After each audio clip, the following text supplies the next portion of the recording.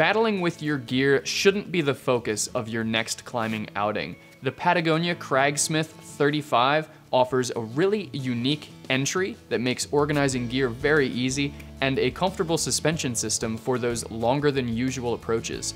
Let's take a look at its features and what makes it so unique.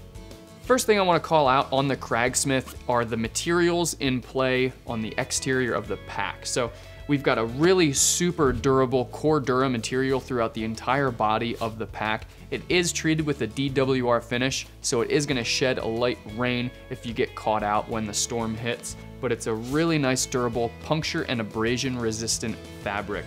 The sides are padded to offer a little bit of structure, and the bottom is reinforced so you get even more abrasion and puncture resistance on the bottom side of the pack. So overall, excellent materials in play provide really good durability.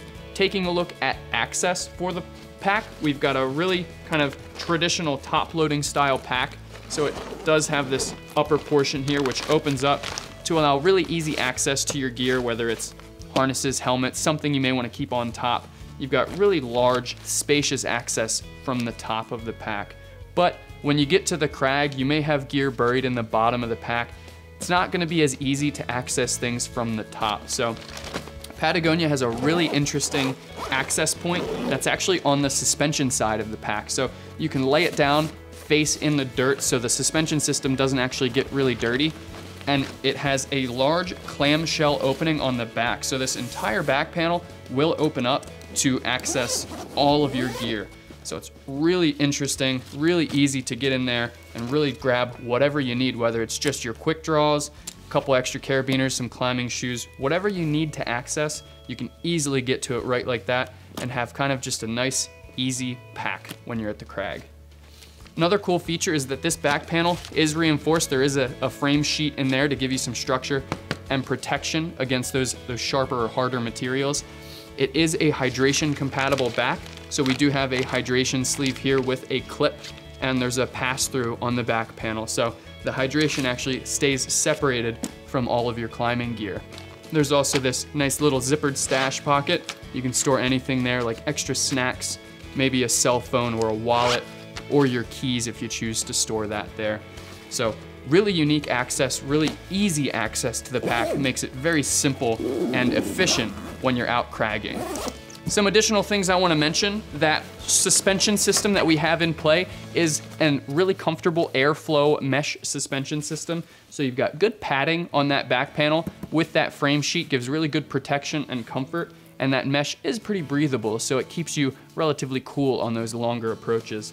We've got nice padded shoulder straps and a nice padded waist belt as well. Not most substantial, but they will give you some support and transfer that load to the hips. So definitely a comfortable system there that makes it easy to carry the bag.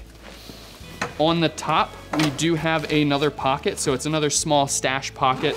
Easy to stow your, like I said, your phone, your wallet, whatever you need to stow up there. There's also a key clip to store your keys so they don't get lost in your pack. So really nice, pretty spacious pocket on the top of the pack.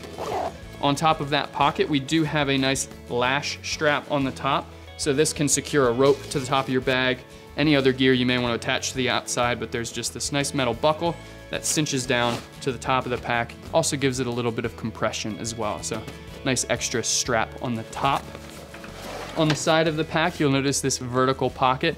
It's like a nice guidebook pocket. So you can keep your guidebooks in there, relatively small guidebooks, but they'll stow there easily. It is padded, so it won't damage the items inside, but relatively thin pocket. Good, like I said, for books or maybe some other smaller items that you may want to hang on to.